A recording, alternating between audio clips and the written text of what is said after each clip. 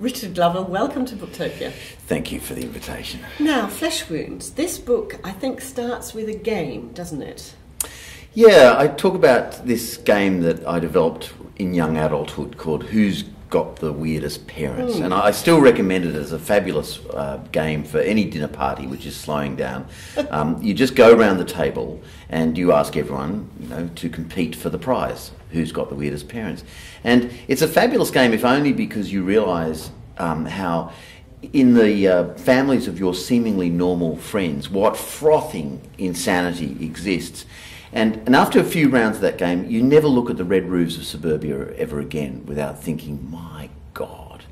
And there's always someone on the table who'll say, oh, well, look, that sounds fun, but I can't play because my parents were really, really boring and normal.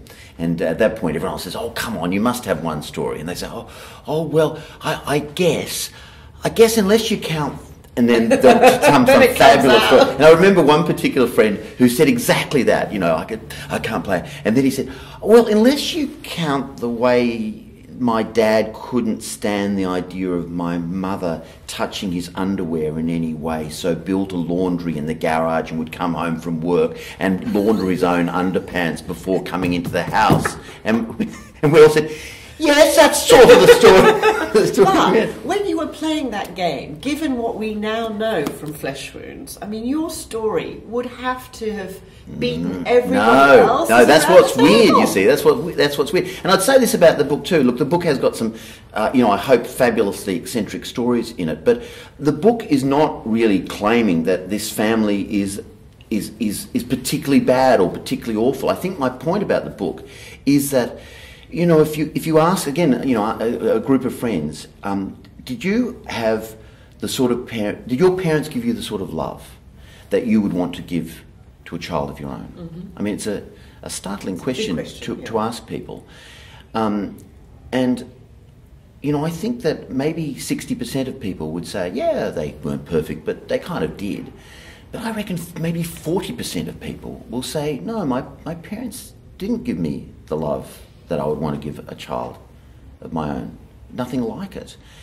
And what's interesting about that is that even though this is such a big collective experience, not all of us are mad or drug addicted or knocked by. I mean, some of us are, and I'm not saying that these things are always survivable, but for a lot of people they're survivable. Mm. And this is the amazing resilience of human beings that we find the love elsewhere.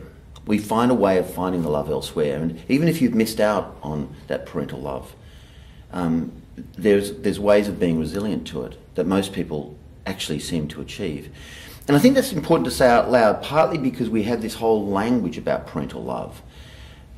It's deep in our language. We talk about dogs and their dogs and their puppies, and cats and their kittens, and cows and their calves, and we say, look, a mother's love for a child is in the DNA. It's inexorable. It's built into our biology. Mm.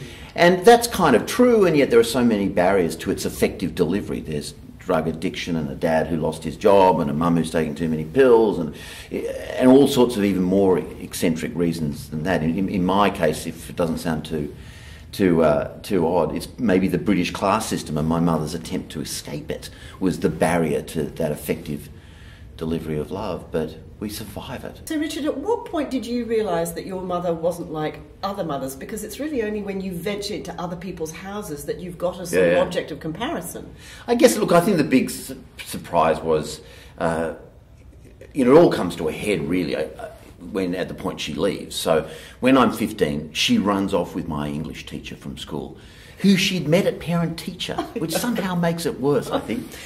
So, in term 2, my mother disappeared, and so did my English teacher. And kind of hilariously, in a way, my father was so heartbroken by this, he left too. I mean, he went back to England for a while. He moved a friend into the house after a while to look after me, and then he came back himself after a while. But I remember at the time one of my friends saying, because my friends loved this house with no adults in it, but a fridge and a pool. Party central. This is not a misery memoir. There was a pool in this house. But one of my friends said, yes, Richard never really left home. Home left him. Unnecessarily accurate. my father did come back in the end, and it was all fine, and I finished school, and then when I was 18, I did what lots of kids do, I suppose. I decided to go back to the old country, in this case England, and see some relatives. And so I got my father's relatives from him, the details, and then I rang up my mother, who, all this time had been living in this strange Tolkien-inspired nudist colony, of which there's plenty in the book, with teddy bears and other strange things. But I rang her up and asked her for all the relatives on her side of the family, and she told me this. She refused. She said no, she wouldn't give me their details, and she told me this story which she told, half remembered from childhood, although I'd never really paid much attention to it. But it was the story of how, she was born into this aristocratic family, an only child, and they'd sent her away to boarding school when she was just 5 years old. And she understood that they were that class of people who did that sort of thing, but still she held it against them because it was in the desire to escape this terrible school when she was 16 that she'd or 18, that she'd run into the arms of my father in his smart World War II uniform, and married him, gone to Australia, had me, and in her mind all the disasters that ensued were all the fault of her parents sending her to that school. So no, she would not give me those numbers. So I go anyway, of course, and I see my father's sister, Auntie Audrey, and 3 cousins who I'd never met. Fantastic time. And after a while, Auntie Audrey says, "Oh, well, you'll be going to see your mother's folks now." And I say, "Oh no, Auntie Audrey, posh, aristocrat, boarding school, smart World War II uniform, so no." And she says, "Aristocratic, posh, only child." And she says, "Would you like to see a picture of your mother and her sisters?" "What sisters?" Yeah. And so she goes upstairs in her little house, and I hear her rummaging around in the cupboards, and she comes back down with one of those little tiny black and white photographs, and she hands it over. And it's clearly my mother. I can recognise her, and she's there with her 2 sisters and the parents. And they are so clearly northern working class. I mean, they're northern working class as rendered by Monty Python. I mean, the father virtually has a hanky on him, he said. And I said, "Oh, they look lovely." And my auntie says, "Oh, well, they were lovely." But she was embarrassed. She was embarrassed by them. She was embarrassed by the fact that they're working class. And not that my father was posh. In fact, she said she wouldn't let them come to the wedding. But they came anyway and stood in the rain, throwing confetti. Yes. I mean, it's such a kind That's heartbreaking. It's a heartbreaking image, isn't it? When you saw that picture, when you were confronted with that, right in that moment, did you not feel a surge of anger? No, and I think part of, a lot of the book is a kind of dance with that idea, really. There's this big idea, isn't there, in self-help literature that you've got to, confront the truth about your parents, that you must speak to them before they die, you must do all these things. And, my way has always been to sort of sidestep a lot of these things, to hold them at some distance, to concentrate on the parts of my life which have been healthy, to hear those good voices rather than the bad voices. And some of the book is a debate about whether that's good or good enough, and maybe it isn't and maybe it is. But certainly at that point, I think I was much more interested in the fact that the 3 gorgeous cousins were about to take me horse riding down the road, to be honest. And of course, there is a great sting in the tail of this story. I'm not going to give this away because it is a delicious twist and irony that she had all these kind of illusions of grandeur, and there's a wonderful payoff to that. If she'd have just stuck around, we won't talk about. Right. And there is also another part of the book. I know you tend to go much more towards the light than the dark. You skim, to some extent, over some very dark moments in your teenage years in London, when you are sexually abused. Was that very difficult to write about? Yes, well, it was, and it was a terrible, terrible time. I say in the book that the book is not Angela's Ashes, but it is kind of a bit like John Fowles' The Collector, in that I was really, at least figuratively locked in this dungeon with this quite evil character, and it went on for a long time. It went on for something like 6 months or 8 months, and I think again it did grow out of the vulnerability that I had. That if you have a child that's effectively not being parented, that effectively the parents have gone missing, it is like every pedophile in the world is on some sort of text alert that you were there and you're vulnerable. And I think I hope I've written that with clarity and honestly and honesty in why you put up with it is the interesting thing when I look back at it. And I think that's a combination of the fact that these people do chew away at your self. That's their modus operandi. Actually, is they kind of reduce you to nothing, and by stripping you of all your dignity and willpower and self-esteem, they make you vulnerable. I don't think that chapter.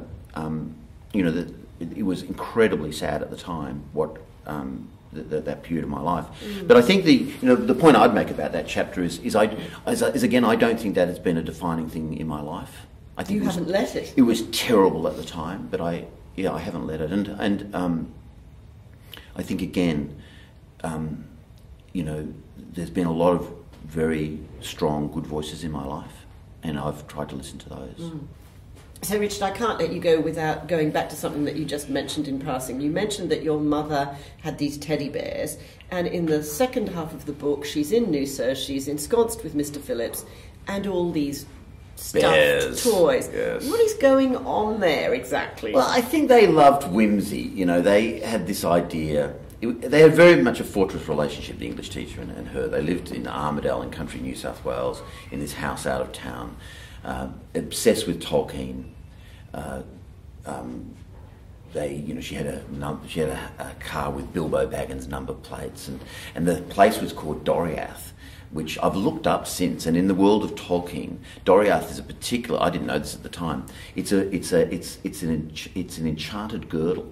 Is his phrase for it? Enchanted girdle, in which the Queen has given the king a spell, so that only with the king's permission can people enter the sanctity of Doriath. So it's a very particular idea. I mean, it's her way of saying, it's their way of saying, get stuff to the world, really. Yeah. We're in our kingdom. We're in our kingdom. And I think they had this idea of themselves as these sort of two British aristocrats, unaccountably detained in a country town on the wrong side of the world, surrounded by morons, with their self-image. And I remember the my favourite chapter in the book, really, because it's one of the funny chapters, is taking my partner Deborah, there for the first time. So we were kind of probably 22 or something like that, and we drive up from Sydney to Armidale, and when we walk in, there's the teddy bears all lined up like they're a welcoming party. Yes, like the staff. Yes, hello, young Deborah and young Master Richard, and all this sort of stuff. And so they're very sort of formally dressed, and my mother does this sort of strange little sort of abbreviated haka, which I think is her way of, expressing pleasure that you've arrived without touching you, because she didn't want to touch anyone. And so that happens, and Deborah's sort of reeling from this, and they say, well, do you want to have a swim? And so, okay. So we go into the little bedroom and change to our swimming. By the time we go to the pool, which is really 5 minutes after we've arrived, my mother's in the pool, and Mr. Phillips is naked. He's got a terry toweling hat on and nothing else. He's entirely naked. And we sort of sit down on these pool lounges, and he says, drink anyone, and then comes back and sort of standing there next to Deborah, with her at perfect head height, with the donga, with the glass of soda water and all of that, and so and Deborah sort of leaning this way and leaning that way to try to avoid it. And so you've got this very strange world where there's the nudism there, and then again, 5 minutes later you'll be called to dinner or something, and it'll be incredibly formal again, and he'll be wearing his Oxford jacket that he earned, 40 years previously, and his Jesus College tie, and these sort of slacks, sort of fawn trousers, and you'll be sitting around this sort of immensely formal dinner table, and then whenever anything testy happens. Because my mother and I, any time my mother is left alone with me, she would say, "Thank you for finding Mr. Phillips," as if I was the agent of my parents' own divorce. It was a very peculiar thing that I found, because he was my English teacher. I found him for her. That you brokered this or had any agency in that's it. That's right. And then she would go into these sort of long things about my father. I mean, one of the hopeful. One of the points of the book, I think, is to say to people who are getting divorced, don't do that. I must have had 5 million discussions with my parents. The hello, how are you of every conversation with either of them was how terrible the other one was. It's a terrible thing to do, actually. But anyway, so she would be going on about my father, and I would be getting tense and saying, Mum, I don't want to have this. And then of course Mr. Phillips would come in with one of the soft toys and say, hello, my name is Gombrel. You have to break off the argument with your mother and say, hello, Gombrel, how are you? Or, no, Mr. Toad from Toad, nobody's noticed my fine waistcoat. Oh, yes, Mr. Toad, it is fine. So all through, so it's this very strange combination of nudist colony, Tolkien Appreciation Society, stuffed toys. Teddy Bear Club. Well, look, it's a miracle that you are not a basket case.